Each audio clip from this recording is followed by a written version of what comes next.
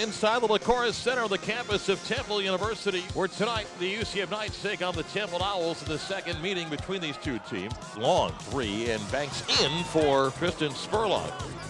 To the corner, Calvin stops and pops. His shot is good for Calvin Newell, knocking out a three to give UCF a 5-point lead. Into Casey Wilson, 17-foot jump shot is good for Casey. Knights knock it down coming out of the timeout. Nice shot by Casey Wilson. Calvin stops and pops for three. It's good. Calvin Newell knocks down his second three. Calvin thought about a three. Fires it back out. Daquan Walker, long three. Good for Daquan Walker, about 28 feet out. Down to McBride along the baseline. The big fella goes up and banks it in.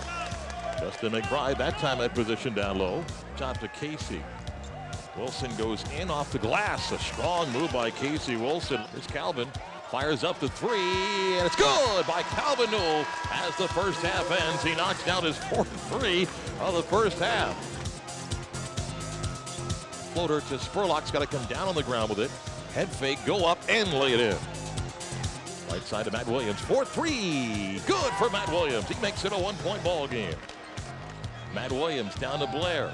Double comes on Steph, goes up, banks it in for Stephon Blair, and UCF takes the lead.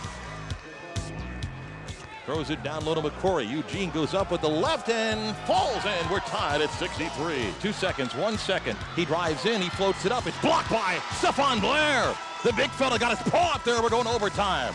And out to Spurlock. He drives in. His layup is good. Reversed by Spurlock. Nice basket. Makes it a one-point ball game. Tristan Spurlock, his three is off. Matt Williams is stripped, and that'll do it. Temple wins in overtime. They beat UCF, outscoring the Knights in overtime 16-8.